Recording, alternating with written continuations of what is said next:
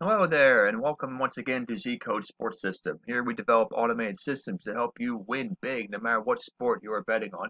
And now the NBA season for 2019-2020 is ready to tip off, and we have a lot of excellent matchups in store for you for Friday, October the 25th. First of all, if you're not already a member, please join, and you will have access to the VIP club section here, which has many great tools to help you make your picks a lot more easy and more profitable.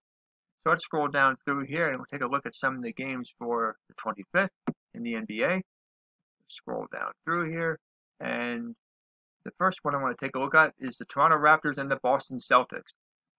A great matchup here in the Eastern Conference. The Raptors, who were the NBA champs last year, head to Boston to take on the Celtics, who were third in the Atlantic Division. Now Toronto is coming in without Kawhi Leonard this season, as he signed with the Clippers in the offseason, so it's a completely different Raptors team. Do they have enough to defend? Well, we'll soon find out. So you see here they're entering average down versus the Celtics burning hot. The winning streak, you don't really take much of a look at that because it is preseason. All these games were in the preseason, but later on, once the season starts, we'll take a look at this, and it will mean a lot more. Preseason games you can take with a grain of salt. But we're going to look at the power rankings indicator, and you will see here that Boston is opening the season at plus 26, and Toronto is down here at plus 15. You can see a swift decline in their power ranking. If we look at the head-to-head matchup from last season, you will notice that in the 4 games, the home team won every single time. And there were a few blowout games in there. Toronto blew out Boston in the last meeting by 23. A 12-point win by Toronto in their first meeting, and Boston won games that were a little bit closer, but still by 7 and 9 points.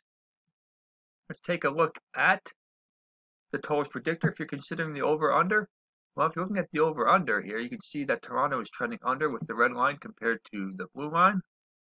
And if you look at Boston, they are playing in games trending under as well, the red line compared to the blue line. So betting the under is a safe bet for this game here.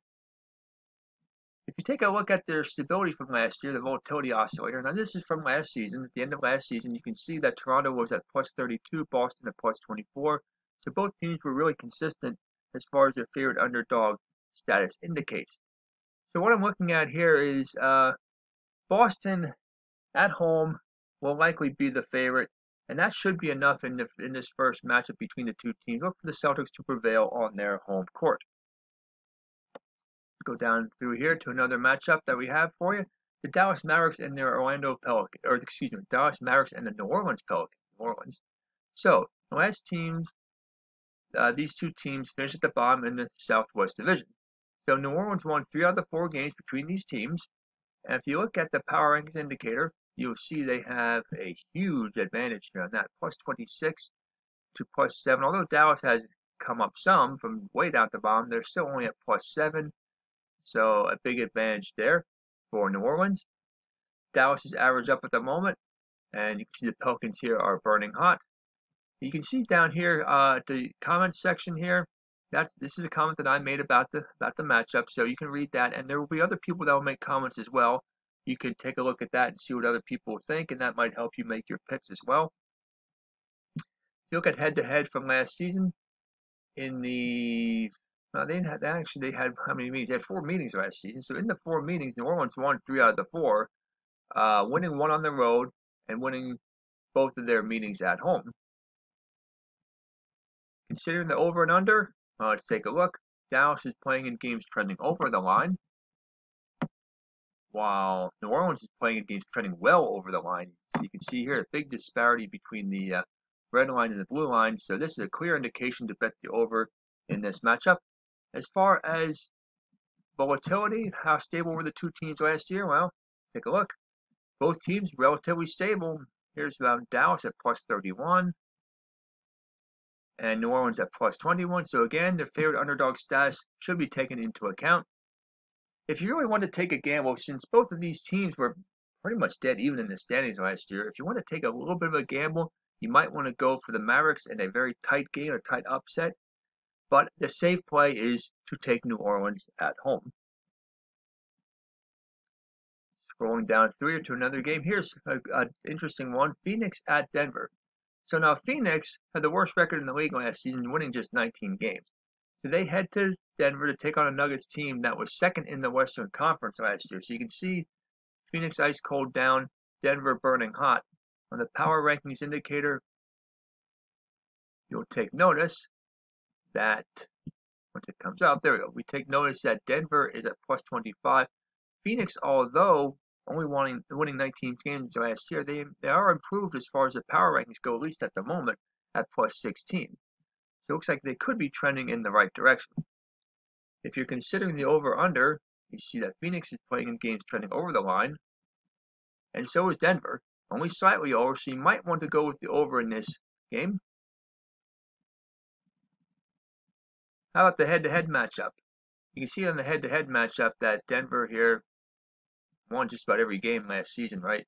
Take a look at this. They actually won a preseason game against them also, 107 to 102 this year, but last year they won 3 out of the 4 regular season meetings. How stable are the two teams at the moment?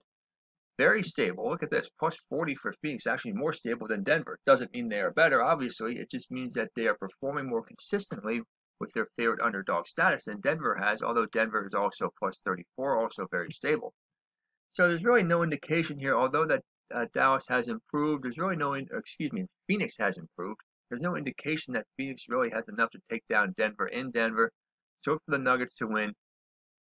Phoenix could stay with them for a while, but Denver will win, and probably by double digits. Portland at Sacramento.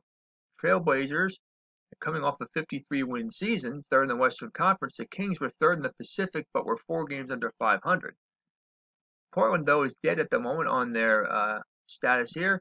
Sacramento average up. If you look at the power rankings indicator, you will see how what this is showing here, that Portland's on a steep decline since last season in May.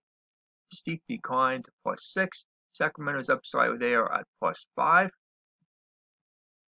You look at the totals predictor for the over and under. Again, we are seeing that Portland is playing in games trending a bit over, and so is Sacramento. So over is probably a safe play. For a lot of high-scoring games this weekend, it looks like. If you look at the volatility oscillator, how stable were the two teams last year? Again, as is the case is with all these teams, they're all pretty stable. Portland plus 36, Sacramento plus 33. So take a look at what's happening with the favorite underdog status. Portland probably will be a road favorite because they were better last year, but it won't be by much. So the line is not out yet, so take a notice of that when the line does come out. But in any event, I will pick the Trailblazers to win this game, decided by a score margin of probably 6 or fewer points. Now, the last game we want to look at is the Utah Jazz and the Los Angeles Lakers.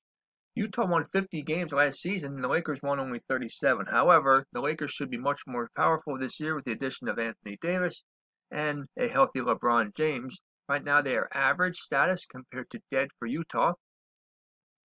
On the power rankings indicator, again, I always like to use this. It's a great tool. You see the Lakers are up here at plus 23, and Utah is on a downward trend. They are at plus 8. If you look at the totals predictor predicting the over and under, you will see that Utah is trending in games over. Los Angeles is trending in games well under. You might want to avoid the over-under, but if you do go with the over-under, I would go under because of how far the Lakers are trending under the line. How stable were the two teams? If you take a look at this, not quite as stable as some of the teams we have seen, but still, the Jazz at plus 28. The Lakers are at plus 18. More of a straighter stability line here, just going up and down slightly, but you can see Utah is more on an upward trend at plus 28. Head-to-head last season, in the 2 meetings, the home team won both times. The Lakers by 4 on April 9th, Utah by 15 on March 27th.